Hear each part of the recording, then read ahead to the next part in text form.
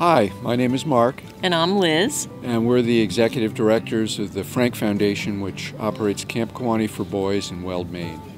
Thank you for taking a few moments to learn about Camp Kawanhee. Here at Camp Kawanhee, we have a pretty unique schedule. Every morning you're going to hear this antique bell ring, and that's the way we mark the passage of time. So the first bell is at 7 o'clock in the morning, and if you want, you can go join this crowd of people every morning who goes out and jumps into the cold lake to wake up. And then we go off into breakfast. We have another delicious meal cooked by Sean. And then we start with the morning activity periods. So we have basically 2 activity periods in the morning that are scheduled and 2 activity periods in the afternoon. And then after those activity periods, there's free time. And actually, the free time is something we really value here at camp. They can go to free archery or free range, or just go swim in the lake for free swim. Or they can just walk around and appreciate the beautiful landscape we have here at camp.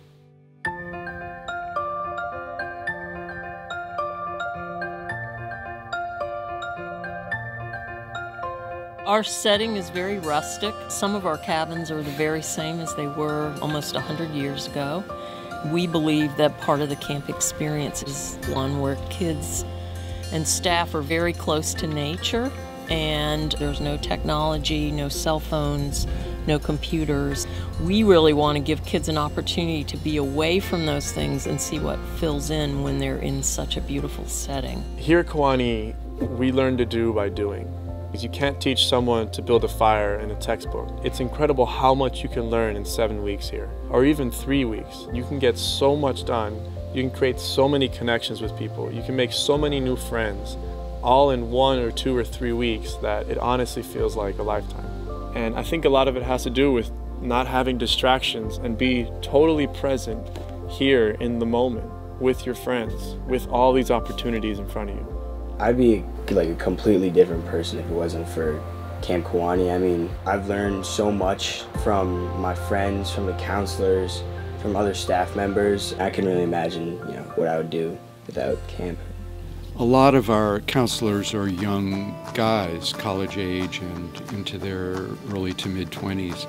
And they are the lifeblood of the staff in many ways. They're the guys who live with the kids, who take care of them, who comfort them when they need it. And they are, in most cases, guys who've been to camp themselves. And so they know what the campers are going through. They know the camp's traditions. It's great for continuity. It's great for empathy. And it's great for a sense of community. The community of Kawanhee is like the biggest point for me. I come back mostly because of my friends. The community of Kawanhee, you have to leave it. Like, something I can't express. And it's awesome. I wish I could come here like every year. Going skiing or kayaking or being in the shop in nature was really fun. But I like Grand Maroons and the trips, the hiking trips. Tripping is a really sort of foundational part of the Kawanhee experience. Our hope is that we can take the skills that we're teaching the boys in camp, bring them out of camp, and help them to sort of practice and cultivate those same skills in a different setting. And the foundation of it is the day hikes. So a really important part of it for us is to take every single boy in camp on a day hike in this area. There are several mountains within a 15-minute drive of camp.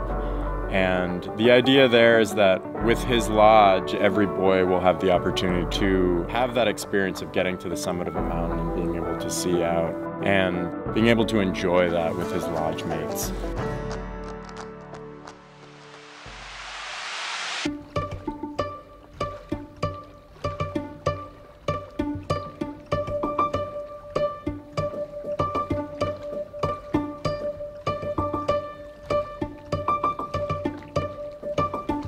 It's hard to put into words the feeling of Kawanhee and just like the whole spirit and the vibe. I mean, I've always struggled with that.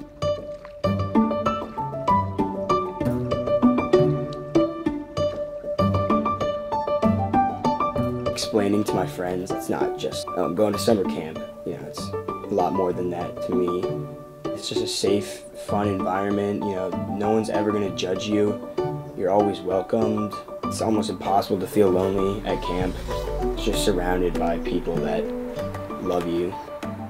Everyone's just open to accepting one another. If you get up on a stage and play your guitar, I can guarantee you people are going to go wild cheering for you, because that's just the culture here. We really just want to build people up and make everyone feel at home.